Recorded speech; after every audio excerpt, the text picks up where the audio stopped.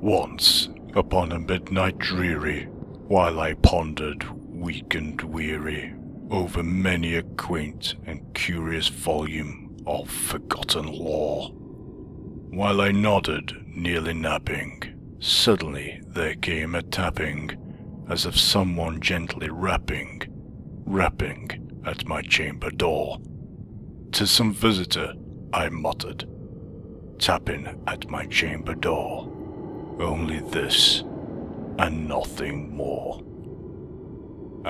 Distinctly I remember, it was in the bleak December, and each separate dying ember wrought its ghost upon the floor. Eagerly I wished the morrow, vainly I had sought to borrow from my books surcease of sorrow, sorrow for the lost Lenore, for the rare and radiant maiden whom the angels named Lenore, nameless here forevermore. And the silken, sad, uncertain rustling of each purpled curtain thrilled me, filled me with fantastic terrors never felt before, so that now, to still the beating of my heart, I stood repeating, to some visitor entreating entrance at my chamber door. Some late visitor entreating entrance at my chamber door.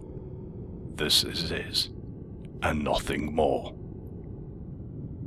Presently, my soul grew stronger, hesitating then no longer. "Sir," said I, "or madam, truly your forgiveness I implore. But the fact is I was napping, and so gently you came rapping, and so faintly you came tapping at my chamber door, that I scarce was sure I heard you. Here I opened wide the door. Darkness there, and nothing more. Deep into the darkness peering, long I stood there wondering, fearing, doubting, dreaming dreams no mortal ever dared to dream before. But the silence was unbroken, and the darkness gave no token, and the only word there spoken was the whispered word, Lenore. This I whispered, and an echo murmured back the word, Lenore. Merely this, and nothing more. Back into the chamber, turning all my soul within me burning, soon again I heard a tapping, somewhat louder than before. "Surely," said I, "surely this is something at my window lattice. Let me see then what thereat is, and this mystery explore. Let my heart be still a moment, and this mystery explore. 'Tis the wind, and nothing more."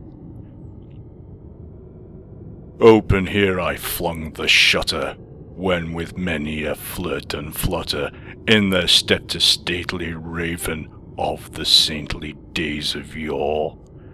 Not the least obeisance made he, not a minute stopped or stayed he, but with mien of lord or lady perched above my chamber door, perched upon a bust of Pallas just above my chamber door, perched and sat, and nothing more. Then this ebony bird beguiling my sad fancy into smiling, by the grave and stern decorum of the countenance it wore. "Though thy crest be shorn and shaven, thou," I said, "art sure no craven, ghastly grim and ancient raven, wandering from the nightly shore. Tell me what thy lordly name is on the night's plutonium shore." Quoth the raven, "Nevermore."